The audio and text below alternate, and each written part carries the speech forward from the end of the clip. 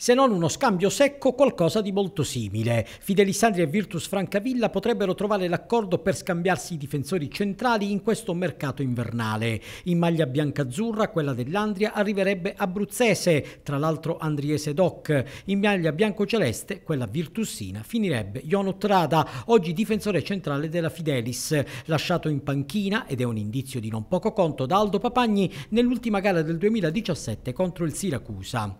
Quella di Rada non sarebbe l'unica partenza in casa andriese, potrebbe salutare il difensore brasiliano Felipe Curcio, richiesto dal Brescia già l'estate scorsa. Sarebbe pronto a tornare a Catania l'attaccante Barisic e tra i giocatori in uscita il giovane terzino sinistro Pipoli.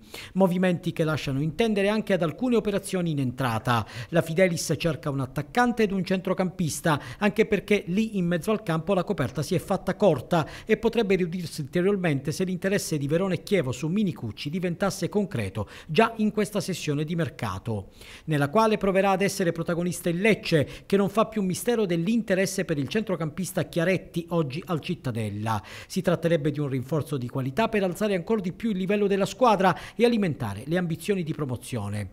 Chi potrebbe invece lasciare la squadra giallorossa già a gennaio è Pacilli, che piace all'Alessandria.